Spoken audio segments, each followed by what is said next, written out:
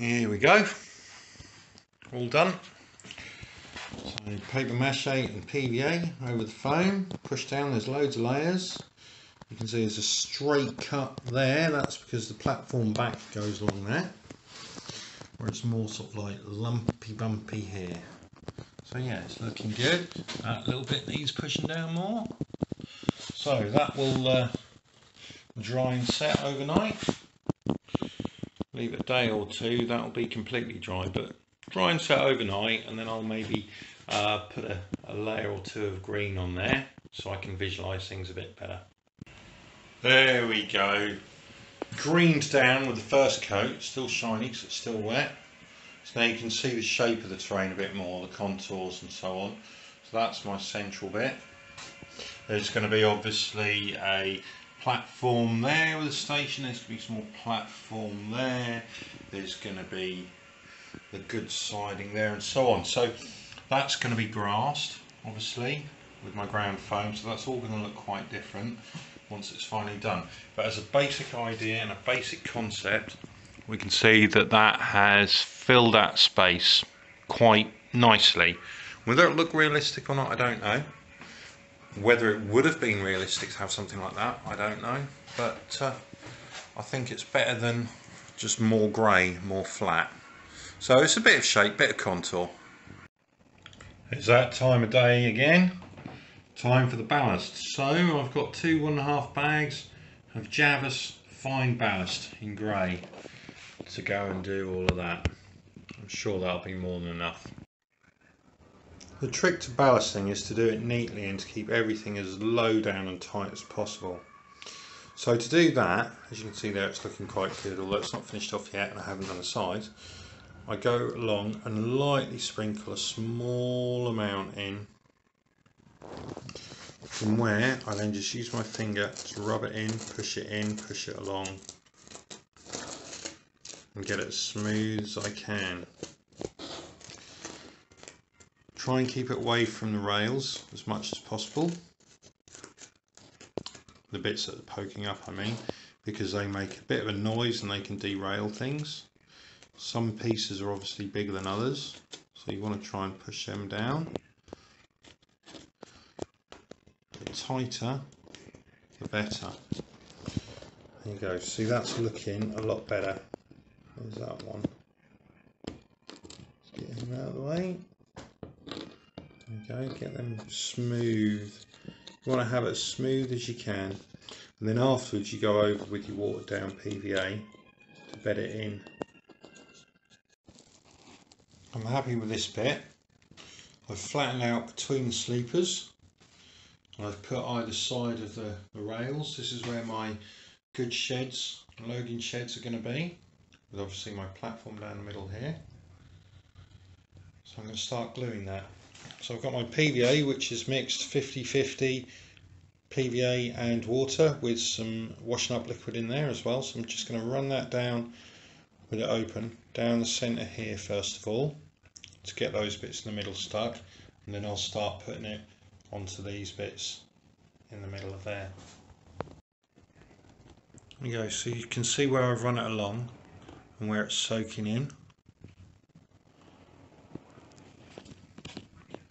So see if I can just hold that there like that and you'll see the process. So literally just a gentle squeeze, I'm just putting a gentle bead down the centre. So the fairy liquid, or washing up liquid, mine isn't actually fairy I don't think, is breaking up the surface tension of the water, which is mixed with the glue, which means that it will run better and soak in better. So now, obviously, I want to start putting it in along here. So it's going to soak in over time. So I don't need to be totally uniform. But I do need to put a fair covering over all of it. And I'll be able to see what's been done and what hasn't later, because obviously it will look lighter, darker, what have you. So there'll be a change in colour and density, I suppose is the word. Coming back, do a little bit more. Right, it's looking good now. So it's all soaking in nicely. That's going to dry over the next few hours. And then tomorrow, when I've got some more time, I'll do some more. I'll do some of the bits I haven't yet got to. So I've done my siding there as well. Done the majority of this inner oval on the inside of the track, but obviously I need to do along the outsides here. That's going to fit in position there. So my ballast will come up to here wider, and then obviously I've got to put ballast in here. But I'll need to mark that with a pencil so that I know how far I can go, because at the back, you see I've made a cutting. And then this will be sand and grey, like this, to put my concrete paving. Or it might be a shingle path or something. Might not be grey, might just leave it as a dirt track, because here will be my bridge going across. Paint dry and a lot of the ballasting done, not all of it. I just thought, right, I'll pop my buildings on just temporarily, just dropped them into place, just so I can get a better visualization of how things are going to look, because I've still got obviously to finish off the ballasting and put on the grass. And I'm thinking that looks pretty good now. I've got a couple more signal boxes arriving on their way, so I'm going to put one here, I think, probably, or maybe there, not sure. Haven't decided on the other one, but yeah, so the hills or the terrain there, that's looking okay. That's not looking too big and too high, so that's nice. What I am wondering, see, before I've done like that, put the ballast between the rails and so on. Now, do I fill that gap, or do I put like dirt track between that? That's something to decide. This is obviously going to have the dirt and concrete. There's too much of a height difference with the ballast, so I'm going to have to put another layer of sand, which I'll put mixed with PVA, or put the PVA on afterwards. Because that's too high, it's too much of a difference, and that seems to be the same here as well. So this area that's my kind of goods area, my industrial area, my tarmac area, is going to have to be built up a reasonable height difference, partly because my ballast seems to have come out quite wide, quite a lot wider than intended.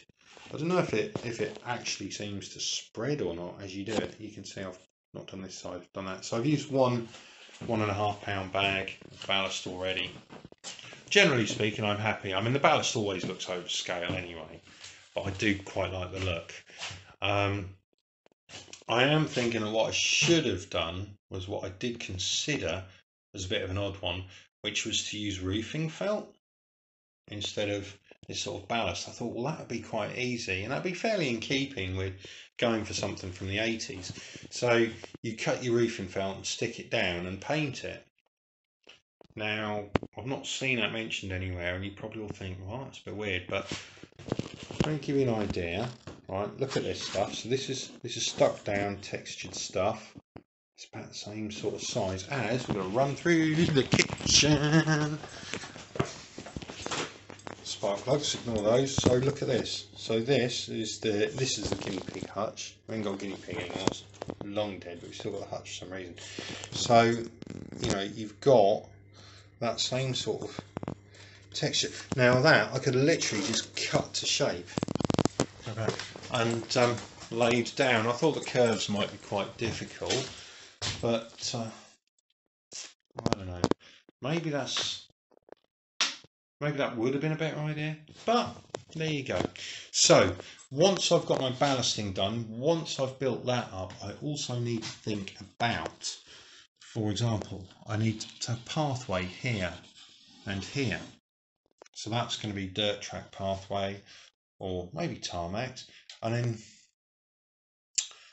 what do I do? Yeah, so that'll also have to come from there as well, from the bridge, from the footbridge. I'll have pathway here from the footbridge, off the side, and along obviously here and there, so off there and here and there, dirt tracky stuff. And then I don't know quite what I'm doing here, because this is actually right in the middle of an area that you wouldn't have general access unless you had like a little bridge here, but